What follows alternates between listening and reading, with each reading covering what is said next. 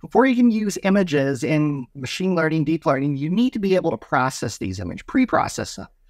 We're going to look at that in this video. I've got the example notebook loaded up in Colab, and you should be able to access this from the link in the description of the video. So I'm going to go ahead and run this first part. This just establishes that we are using Colab. It should work locally outside of Colab as well. And then I am going to run this part, which basically loads an image. And let's think about really what these images are before we even get them into something like a PyTorch. So here we're loading an image of kind of the iconic building for Washington University, which is Brookings Hall. And we can see what the actual image that we loaded actually looks like. We can see that the image as an array is a series of RGB values. It's essentially a 3D array, which is going to be the width by the height by the depth, which in the depth is the color. So 3 deep of 3 elements of red, green, blue. So that is where we take an image that was taken with a camera and then looking at the pixels. We're going to see that we can modify those directly, but let's go the other direction.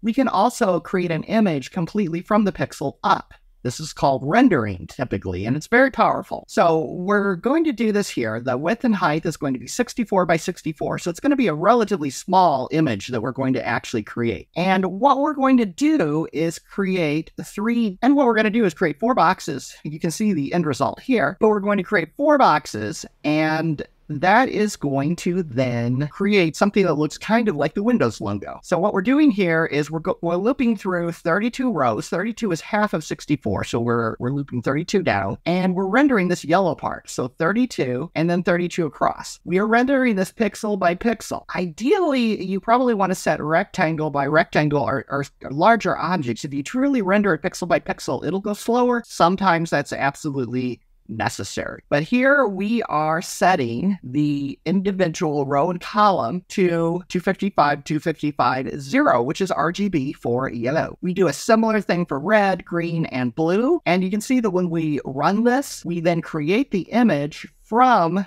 this. The encoding is red, green, and blue. There are other encodings other than RGB.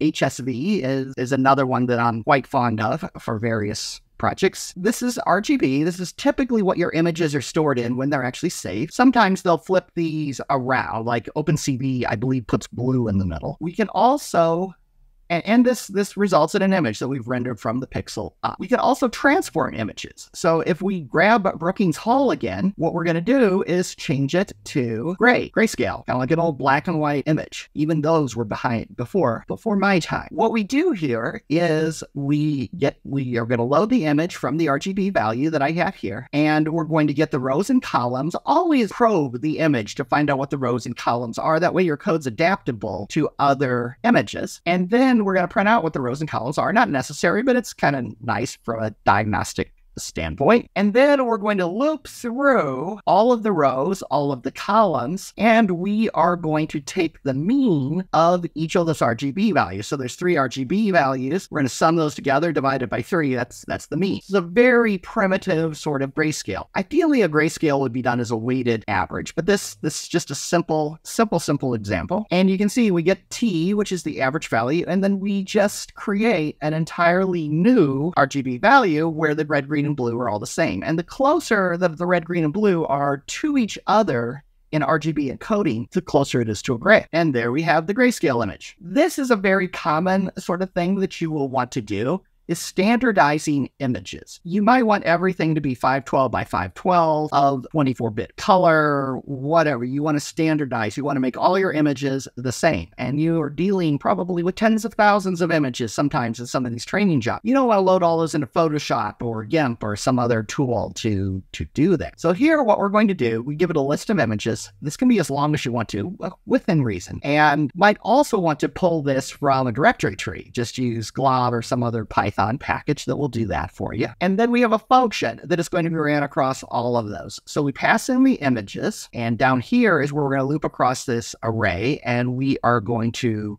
We'll talk about that in a second, but we're going to loop across all of those. We are going to load the images, and we're going to crop them to square, which is what this crop square function does. We'll look at that in a second. Then we're going to resize them to 128 by 128. And by the way, what I mean by crop square, I should go ahead and describe this one right now. We're basically looking at the maximum of what the width or the height is. We're making it square. So we're going to cut off, if it's portrait, we're going to cut off the top and bottom to make it square. If it's landscape, we're going to cut off the right side. Otherwise, we're going to have an area with no pixel data. So we get this and center it sort of in that, and then that crops it to square. So we're resizing it, we're printing the URL that we've obtained and flattening it basically just so that we can then put it into the image array, and we can print these all out. So we basically flatten them all to just a linear array like we would probably use them for machine learning. You could also resave them. Often I will do that as well. You might also want to add noise to an image. This can be useful when you're wanting to do augmented data sets. So you might train it on a distorted image.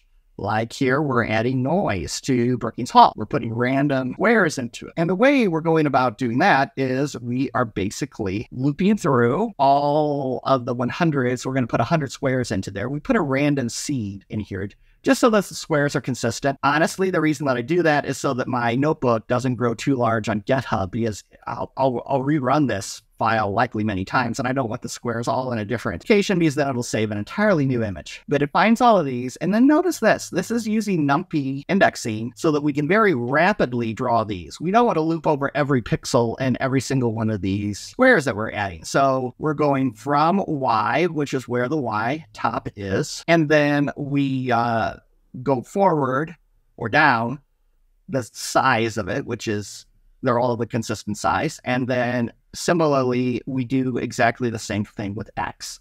And we fill that with 0, which is black. And there we have the image. You might want to resave it. You can use this to add additional images to your training set, and it actually makes the neural network more resilient to noise. If you're trying to say classify it, maybe classify and say that it's a building or something such as that. If you want to process many images and resave them, I give you some starter code here that you might want to use. I have a data set that I created with a bunch of paper clips. This was used for a Kaggle competition where I challenged my students to count the paper clips. And they're basically automatically loaded into this directory, or if you're going to run this locally, you'll need to modify that. That's where I stored them. And this just downloads the paper clips. The code that we're going to run, we have several options that we have here. We're going to scale and standardize them. Standardize just means get everything into red, green, and blue. If you have grayscale images mixed in there, like say you've harvested a bunch of these from the internet, that can cause a problem. Also failing if images are too small, some minimum resolution. And here we use glob, which is useful. It will loop across the entire directory of, say, JPEG files. And I'm going to process all of these various filters that I've defined for this. And it's going to process all of those. And then ultimately, we're going to save the image. So this can be a very useful technique if you need to pre-process a bunch of data and you don't want to run it each time. Thank you for watching this video, and if you found this useful, please subscribe to the channel, like the video, so that you don't miss out further installments on this course.